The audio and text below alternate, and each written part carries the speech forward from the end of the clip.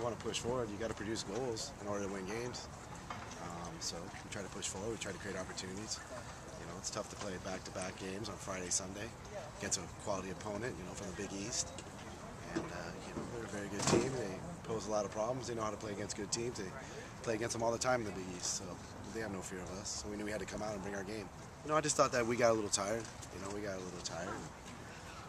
They played a little bit better, and you know, we didn't give up anything behind our defense. You know, there was stuff in front of our goal, but nothing really behind our goal.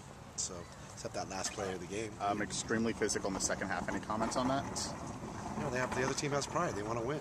You know, they have pride. You know, and they went after us, and you know, we didn't back down. You know, it's part of the game. You know, there is physicality in the game. It's a physical game, and they didn't do anything that is beyond, you know, reckless. I mean, the one kid didn't make a good challenge late in the game. I thought that was a little reckless, and but everything else was to the ball, or a little late. But the last one was reckless. He should not have done that.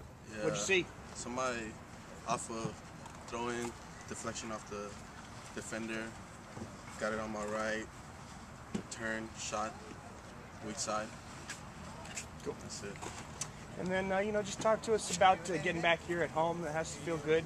First 5 matches on the road and come back 2 home victories this weekend. It was tough going all the way to the east side. 5 games on the road. It was really tough. Coming back home felt good.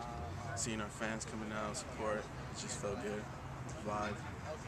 And are you looking forward to next week? A road trip down to San Diego and then another home match here against Air Force? Yeah, really looking forward. It's not that far, so hopefully it'll be a good turnout for us.